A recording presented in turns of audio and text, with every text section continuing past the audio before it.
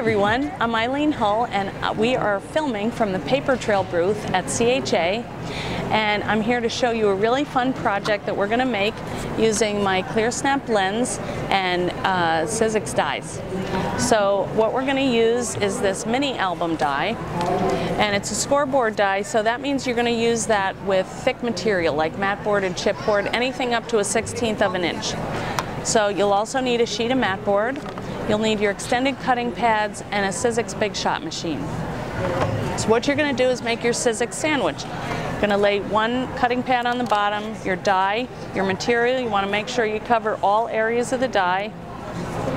Set that on top, and then you take your other cutting pad, place that on top, and then you're going to run it through your Big Shot machine. What you're going to come out with is this. This is your book cover. Okay, I already started blending on here and I'll show you that in a minute. So now you basically have your book structure. Also, one thing I want to point out, it's an adjustable binding. So you can either have a 1 1/8 binding or you can have a 3/8 binding, depending on where you fold this over. So for today we're just going to do a small one because it's a quick project. So now we have our cover. So the next thing we're going to do is the most fun thing, which is add color, and we're going to do that using our ColorBox blends. They come in 16 colors. They're pigment inks, so they stay wet a little bit longer, so you can get your color blended and kind of a lot of nice texture and dimension and shading. I like that they stay wet because sometimes you want it to move a little bit, and it's easier to do that when you don't have to be like quick before it dries. So the other thing is, this is heat set. It's permanent if you heat set it. So if you want to iron it or throw it in the dryer or use a heat gun, you can get so if you want to use it on fabric, you can do that and keep the color. Each blends contains 10 times as much ink as a stamp pad, so this is a great value, and I just love them. Another thing that you can do with them, I made my own sprays out of them. What I did was I just took some of the ink out of the applicator, I added a little water, shook it up, and so I have my matching sprays for my inks. All right, I'm going to show you how these work. When you get one, you're going to have just a white sponge. In the middle, there's a little valve, and every time you press that against the table, you're going to get a little dot of ink coming out. So what I do is I just press down, and you're going to see out comes the ink, and then I just swirl it around to distribute the ink across the sponge. And then, so you can load it up. I like to keep it kind of light because you can always add color, but you can't take it away. So, unless you have baby wipes, then you can. But, so what we're going to do is just take our blends, and I've selected a palette of colors that match the papers that I'm using. So I picked these 4 colors, and what I'm going to do is just take them and kind of swirl them around on my cover. And I did the front and back because I like to have color everywhere. Why not? So you can do it as dark as you want or as light as you want. And then you can build up layers, you can blend them together. I like to use yellow for a nice, it kind of unites all the colors. It's light, but it kind of bleeds them all together.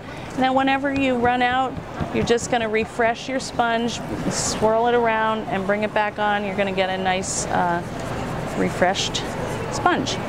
So we're going to do that over the whole cover, and then I did do it on the back too. So here it is covered with all the blends.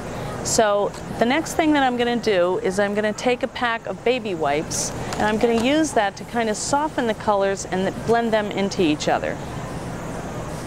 The other thing that you can use the blends for is you can use it for actual rubber stamping, which is what most people want their ink to do. So I'm going to take my black, and I'm going to take a rubber stamp, and I like this one because it's big and it will cover the whole cover of my album. And I'm just going to take that and apply my ink. Now, if this was a huge, I may use a stamp pad, but I like to keep these on my desk. I use them all the time. So when they get, if you run out of ink, you just refresh, add more. And so then you're going to take your stamp, you're going to lay this down on your flat surface, and you're going to press that down onto top of your surface that you've already made. Okay, so then you come out with this nice textured surface. You can add whatever you like, elements that you like to it. Now, you'll notice I have a ribbon here, and the way that we do that, we also use the blends. So what you're going to do is you're going to take each color that you use to make your background. You can custom make your ribbon. So you're going to dot that on your surface, and you're just going to blend them kind of all together. Just, you know, dot them like that, mix and match. And then you're going to take a little water spray and shoot that down. And then you take your ribbon. Now this is a seam binding, so it's nice and light. And then you're going to dot your ribbon all through that wet colored kind of mess. And amazingly, you come out with a nice, beautiful ribbon. Now what I did here was I crumpled it up. I just finished getting all my color on there. And if, say you get it and it's not the color that you like, just dot some more, add the color, and make it a little more vibrant, and you can just keep going until you're done. I don't recommend doing more than 3 or 4 colors because it gets kind of muddy, but you can also always just take your blends and directly apply the ink to it that way.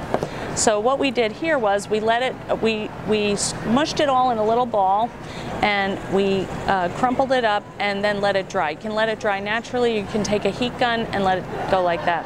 And then I just tied it around the book. So now we have a nice, cute little book ready to go. So maybe I want to use it for a gift, or maybe I want to remember my fun CHA experience and working with the products that I love.